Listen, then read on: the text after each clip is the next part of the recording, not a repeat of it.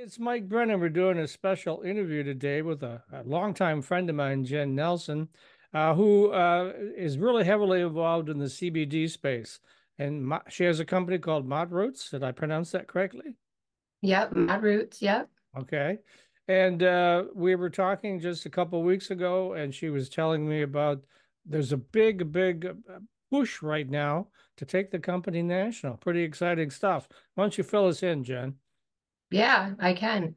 This is very exciting for me because I got into the hemp industry in 2018, working for another company, established ModRütz in 2021. So it's been almost 3 years. We built the foundation of the company, got the products, the formulations, the price points based off the market value set up really nice to be able to grow and expand outside of our friends, our family, local shops, to that magnitude. So tell us about you're going to be going national. I know what I originally saw you posting on Facebook, you were looking for sales help. So we can talk about that too. But what's the game plan? What are you going to be marketing nationally? I'm going to be selling the CBD line, pretty much the extract, topicals, beard oil, skincare line.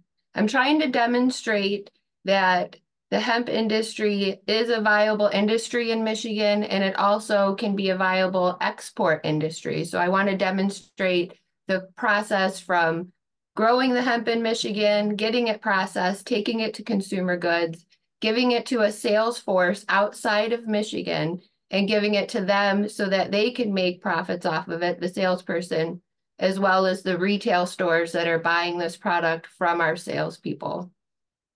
And certainly, you're also a member of iHemp Michigan. That's where I first met you. And iHemp obviously is trying to do the same thing that you're trying to do, is build that infrastructure in the state so that hemp can be used in 100,000 different products. It's just amazing all the uses.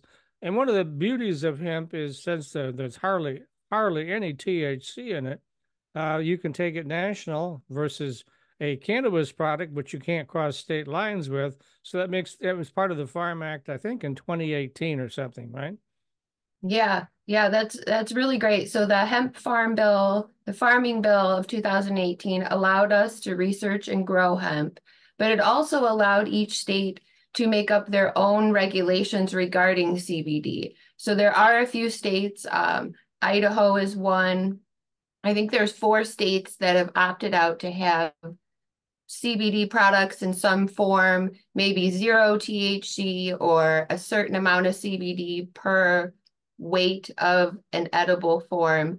So I think there's 46 states that we'll be able to reach out to. And it is really exciting that I can take our consumer good, like I said, made in Michigan and export it all throughout the United States. And to be honest, I'm not, once I get there, I have the courage and the knowledge, I could take it global. I feel like, export to other countries. Okay. So But is let's all just start with the United States, right? sure. Yeah, good start. Yeah, your baby steps in the beginning. So, will all these products be developed at your company, and then you're going to look, as you said, as I said, you're looking for sales help around the country to move the product. Is that right? Yeah, yep. I'm currently accepting resumes and doing interviews for a sales force. We have 4 sales representatives in Michigan. We have 1 in Georgia, 2 in Florida. We have a handful of affiliates as well. We also do affiliate level sales so that just any person can make a commission off of a sale. So Mike, even you, I could give you your own 420 post promo code, and every time somebody said that, put it in with an order, you'd get a 10% commission. So we have positions from just the regular mom, dad, or grandmother or hustler out there that thinks they can move some inventory all the way up to an aggressive salesperson. And that's what I'm currently hiring for, is somebody with more sales experience that understands an organizational flow for the supply chain, familiarity with the hemp industry so that we don't blur any legal lines or anything like that. Yeah, it's a tricky part, and there's still, as we know, a lot of confusion between hemp and cannabis, and same plant. However, the difference is the THC level. With hemp, it's 0.03 or some minuscule amount. I think Rand Paul said you'd have to smoke a joint made out of hemp the size of a telephone pole to get high, and that's not what CBD is about. It's more of a medicinal sort of thing where it relaxes you. For instance, take a CBD late in the evening to help me sleep at night, and it relaxes me and lets me get through the night. And that's really what you're going for too, right?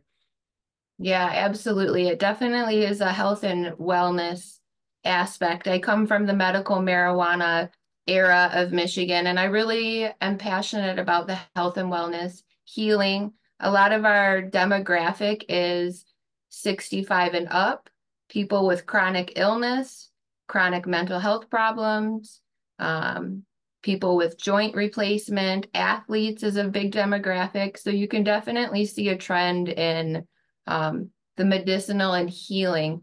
And again, that's my company. I feel like that's what's setting us apart right now is that we're still, when we take someone our product and during our sales training right now for my sales team, when we take somebody our product, we're not the type of drop and run company. I still want to have that hands-on approach, teaching people how to dose CBD.